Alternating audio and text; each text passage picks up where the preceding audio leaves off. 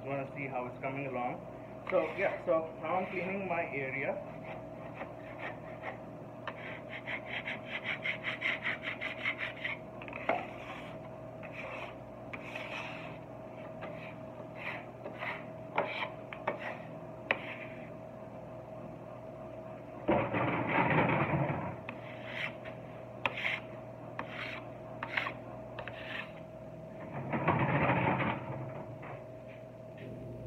So as much as making pasta is about understanding the texture, I'm talking about universal pasta. But when I move to gnocchi, I have measured out my flour and cornstarch, right? So I have 120 grams of all-purpose flour. It should be 00, but it's all-purpose will do for now. Cornstarch as well. So I have 120 grams of cornstarch. I have 300 grams of potatoes. I'm going to scrape the potatoes right here in front of you.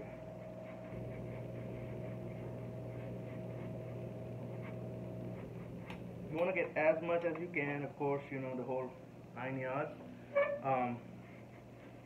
For this kind of gnocchi, I am using the fine grater. If you have a ricer at home, that is the best thing that you can use for gnocchi. But if you don't, you know, this is fine too. It's good.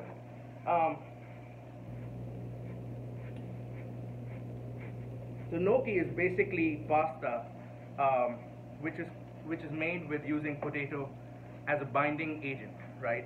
Now, keep in mind that it's important that you really measure this out. So, as you saw with pasta, I was like, okay, I can make this more, I can make this more. I'll add 2 more eggs to it, to the leftover flour, and I have, you know, I have a little more pasta. In this case, I'm not going to do that.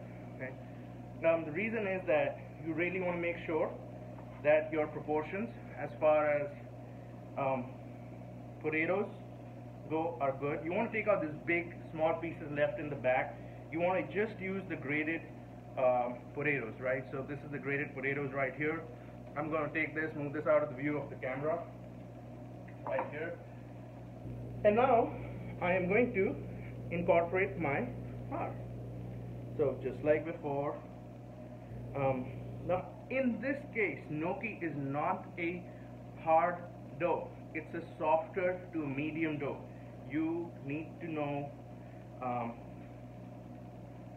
you need to mix it, mix the cornstarch and the flour, you know, and then you throw it in there. Now of course there are many recipes out there. This is my recipe. It is tried and tested. I have been making pasta for a long time now. I worked in an Italian restaurant, handmade pizzas, handmade pastas, and of course you have more manpower when you're doing that. In this case, you can do it for like, one person can do it for like 50 people, you know, before a service. But if you're planning to do it for you know, 200 people, now you need a couple of people making pasta, not just, or you need to be really well executing your plan. So both of them, yeah, you could do it just by yourself, but then you need to have a plan. You need to know, okay, what time, how much pasta, how long am I going to take, what's my prep time. All these things are very important in a kitchen. Again, it's kind of like, it's mise en place. Everything that we do is mise en place, which is setting off the scene, right? So mise en place, you've read about it, is setting off the space, you know. So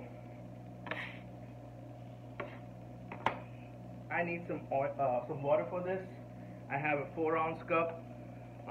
Water in the case of gnocchi is really feeling it out. I couldn't tell you how much water I add to it. So maybe it's just a teaspoon, maybe it's a tablespoon. The idea is to have a dough, okay, not crumbly, and mix it up, and it's still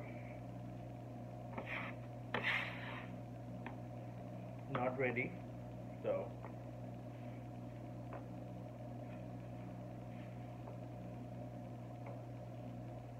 the dough is forming now. I can feel the consistency of the dough forming. It's not as crumbly as it was. It's getting better. You know, again, as I said, unlike the pasta dough, this is a soft dough that you work with. It's really gnocchi. Again, once you have gnocchi ready, so simple. You boil it in the water, right? You basically simmer it in the water. Once you've done that, you just pan fry it in butter, clarified butter for that, and now you can add it to a sauce, right? Sauce has to be simple. Italians, the sauce, they keep it simple.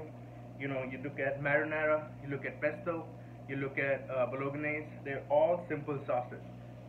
So in the following video, I'm going to be showing you how to do a marinara. I have a pesto already ready, and I'm also going to show you how to do a classic Alfredo. Now, and I'll leave some of that information for that demo. So this is not going to be that long of a video. So right now we are at 19 minutes. So this would probably be a 20-minute video, right? So now, or 22, because I want to keep it short so I can easily upload it. So now I have the pasta dough on one side. Here's this. So that's the gnocchi dough. Here's the pasta dough. You can see the color difference, right? So the gnocchi dough is ready, the pasta dough is ready, and now I'm going to just let it rest, and then we'll make this. Okay? Awesome.